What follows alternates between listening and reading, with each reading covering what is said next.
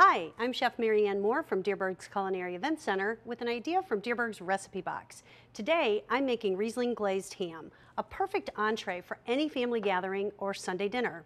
I'll start with a bone-in ham and score the surface. I'm using the shank portion.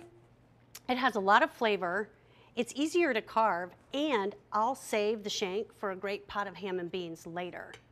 I'll place the ham in a roasting pan that's slightly larger than the ham. Now for the wine. Riesling is a perfect choice for this dish. Because of its higher sugar content, it works well to glaze the ham. I'll come up about 1/2 inch, and then it'll go in the oven for an hour and a half to 2 hours. Brush the ham with a coarse grained mustard, and then add the rest of the wine. The sweet wine pairs wonderfully with the tangy mustard. It goes back in the oven and bakes till it's nice and golden brown.